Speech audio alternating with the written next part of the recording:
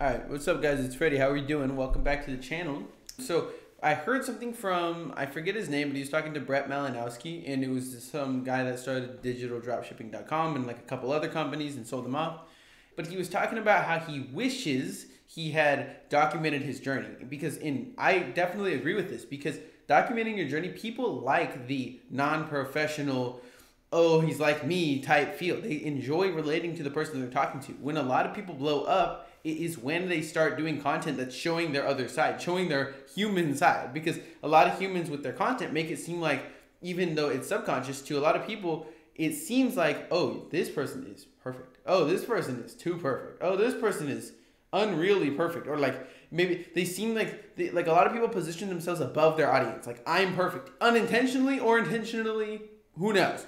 But it's like, they do it because they only show thousands of moments, right? And all 1,000 are their best moments. All 1,000 are the moments they were happy, right before they turned off the camera and sobbed on the floor because of some problem they're dealing with. So it's like, it looks like when you're just scrolling their freaking page, like they have the perfect life. And you're like, why can't I replicate this? Because it's impossible. That's why. And so because it's impossible, because a lot of people don't know that, clearly, and they think somehow you do get this perfect life. If you're Drake, you just have no problems somehow. Because even Drake lays down on his pillow some nights and says, wow, that day was shit. Right? Like, this is not abnormal, it's not weird, but it's like if you look at Drake's Instagram, you're never going to get that vibe, you know?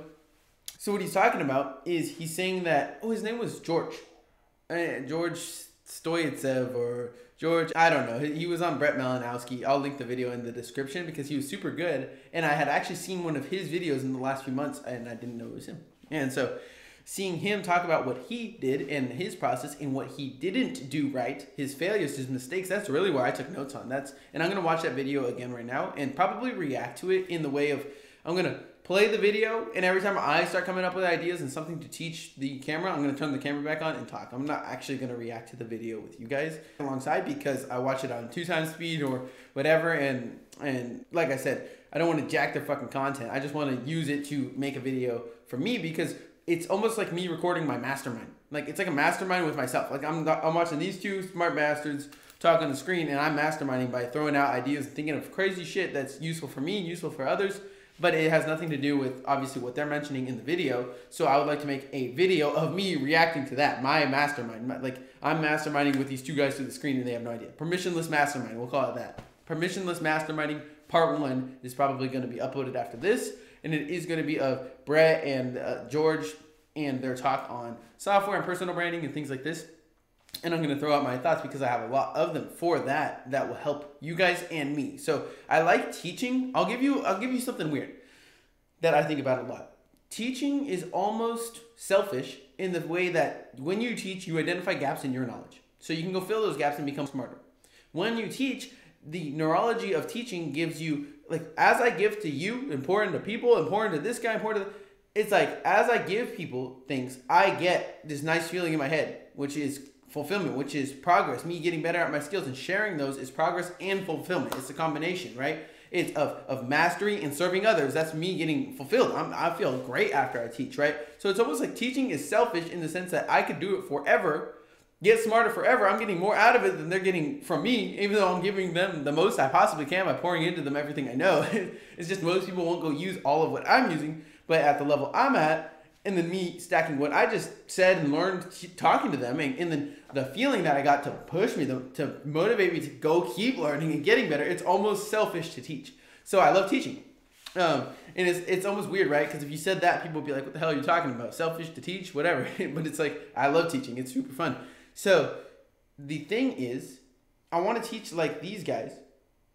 I want to teach them. Like, I like identifying successful people's wrongs. Like, when they say something wrong or something that they're like, I don't even know why this works, but blah, blah, blah, blah, blah. It's like, that's where I'm like, that's where I can provide value to him. When I'm going to go figure that out right now. I'm going to go read all about it. And when I meet so-and-so, I'm going to tell him, Mr. Successful, Mr. $100 million man, I'm going to challenge him and tell him something he didn't know.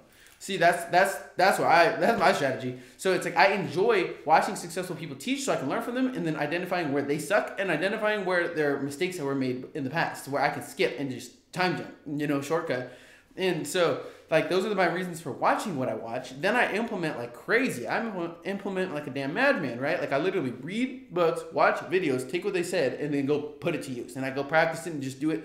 And I think over a long enough time scale, I'll just become hyper successful just from that alone. It's something I really enjoy doing. It's not really something I'm ever going to stop, is learning, practicing. But like the problem for some people is even though they go learn, they don't learn, work, and work out. They don't learn, work out, and eat good. They don't learn, work out, eat good, and sleep good. And it's like they don't get sun, and they don't go on walks, and they don't take time to themselves, and they don't meditate, and they don't grow in their relationships, their mind, their knowledge, their body, their health, their money, their finances. They don't grow all of those at once. And if they do, they can't maintain the performance because they're not, like I said, following those key steps every day. Meditation, workout, read. Meditation, workout, read. Like every single day. So it's like when people want to compete with me, that's fine. I'm here to compete because like there's so many other people that do this thing, like do parts of this thing, but they don't do the whole thing. And then they're not all in, and they don't believe in themselves to the extent that I believe in myself. So it's like I'm not scared of competition. I actually enjoy competition. I want to learn and improve my competition so they can learn and improve me. And then as we learn and improve, like we're already, if you work out, you're already top 10% of this fucking country. If you read every day, you're already top 10%. No one does that.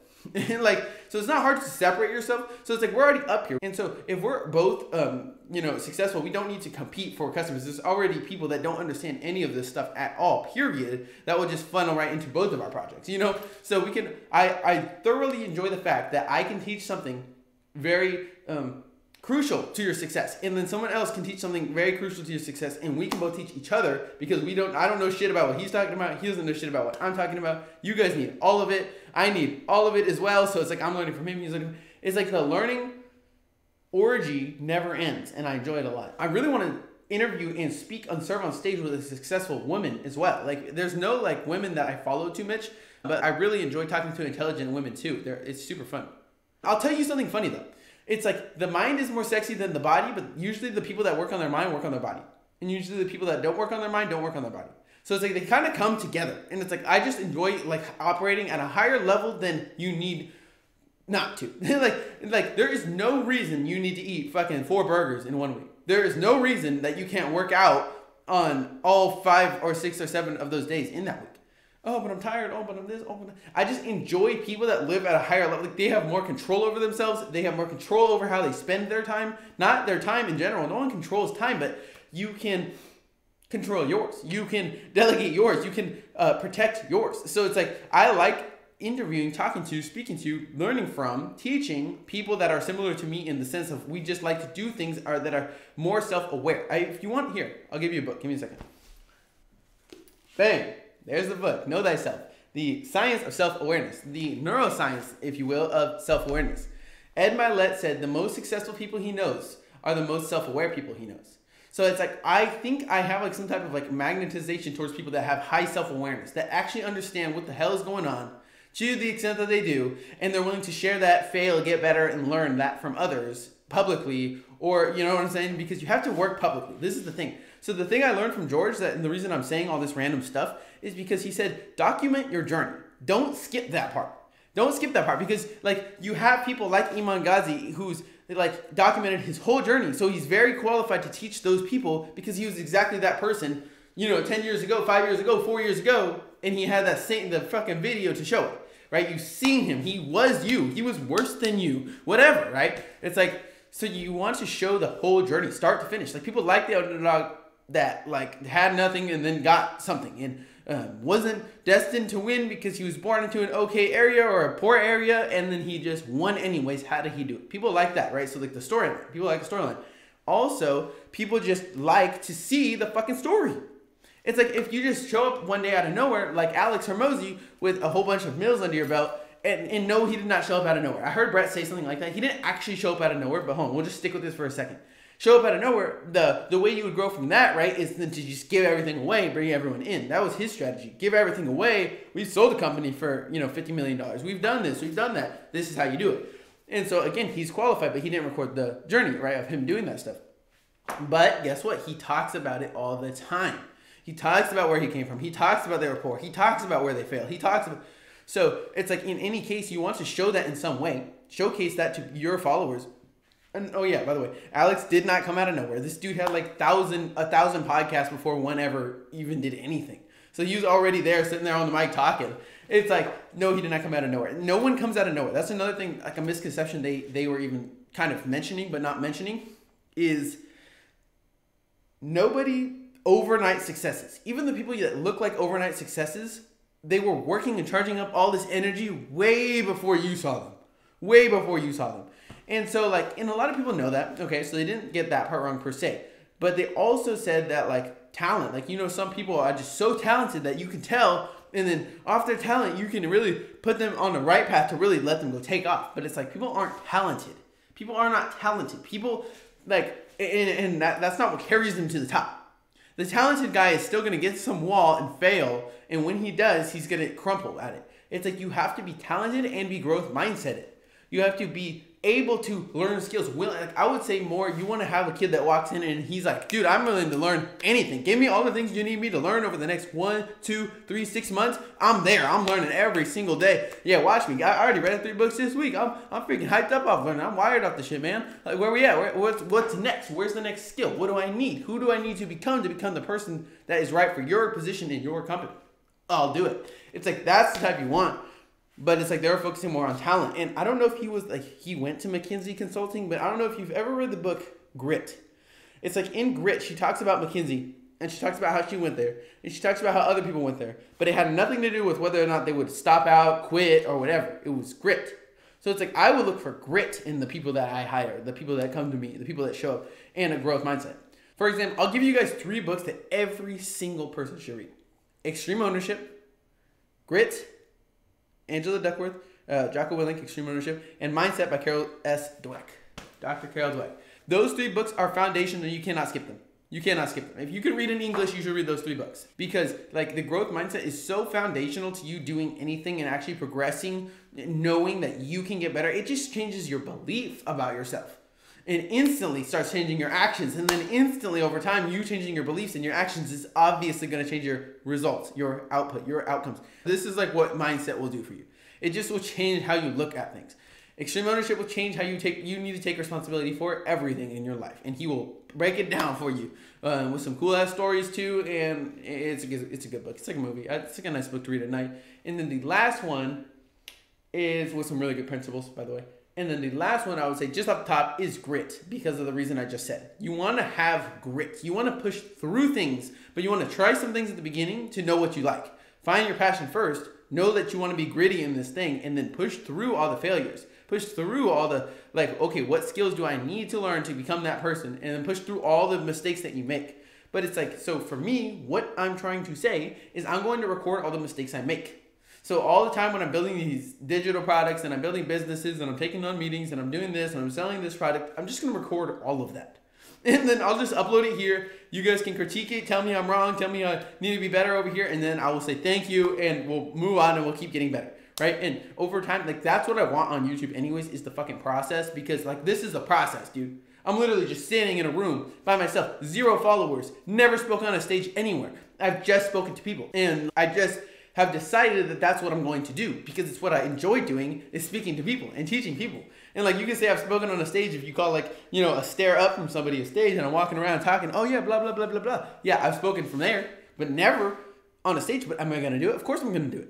What else do I have to do? Then level up, get better, teach the people who I want to teach, what I want to teach them, so that they can go do even better without me. But I need to change their foundational beliefs. It's basically all that matters. Not all that matters, but it's a big part, right? You change the foundational beliefs of anyone, and now he's doing different things. And if he's doing different things, he gets different outcomes. So if I can elevate them, make them better, that's really what it comes down to. Make their beliefs better about themselves, then I can change their worldview by educating them, and their intelligence by educating them, right? So educate them for their worldview to change the lens at which they view everything, plus their intelligence. So educate them, and then change how they believe what they're working for. Change how they believe what they can attain. Change what they believe life will be willing to give them if they work for it. Change what they believe they can become. Change what they believe that their children can become. And when kids are saying, oh, I want to become an astronaut. Yes, you can become an astronaut. It's not way too far out. It doesn't not exist. And that's not a pun.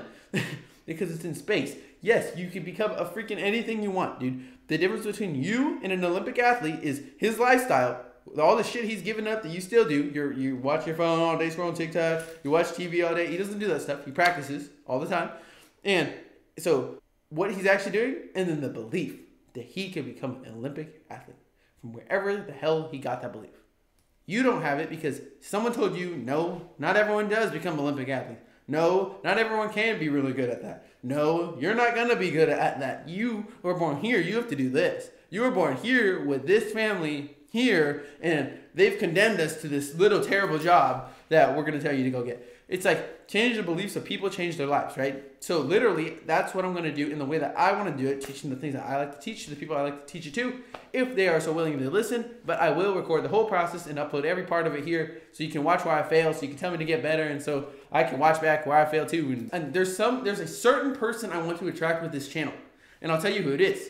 It's a 21-year-old who reads a shit ton of books, who builds a lot of things, who wants to provide value to people, who wants to do the most he can with the resources that he has until he gets the resources that he can to increase the amount of what he can do. And if there's one person that I want to attract with this channel, by the way, it's me. It's people like me who read thousands of fucking books for some reason and are addicted to learning and dropped out of high school in 10th grade and never had any friends and was super self-conscious and anxiety stricken and had no idea what the hell to do with my life and was all depressed all the time. And now I've beat depression because I told the fucking pill that I used to take to fuck off because I've decided that I was going to go learn progress, fulfillment, neurology, and all the things that are contributing to my fulfillment now, which is just me moving forward on the things that I enjoy doing for the people I love doing it for, to make them better and better at helping others help others.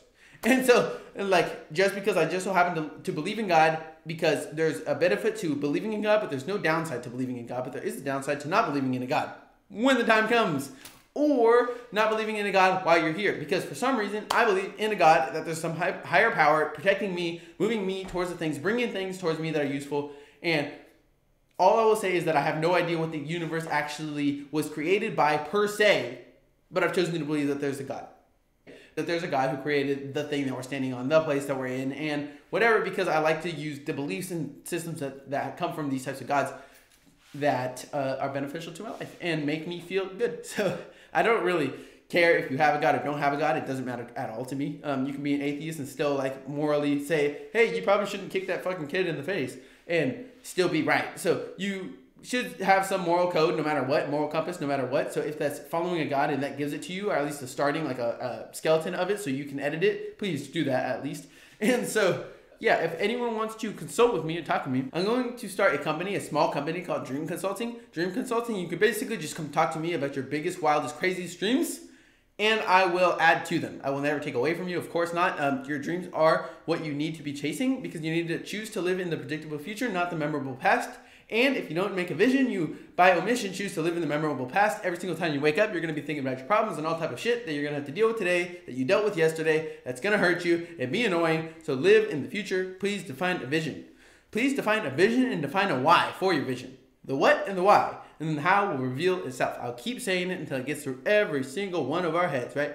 And so, yeah, Dream Consulting. I'm going to start that. It'll be in the description. And if you guys want to come talk to me for like 30 minutes about your biggest dreams, I'll just contribute to them, add some ideas, add some books that I know of that can help you, and we could both be on our merry ways. But anyways, guys, that's going to be the end of the video. My name has been Freddie. I hope you got some value out of that, and I know you'll get value out of the next one. Like I said, I'm going to do a sort of reaction to like a Brett video and probably some other things that I'm going to be reacting to. Like I said, permissionless masterminds. That's a new series that I'll start, because why not? Let's just try something, right?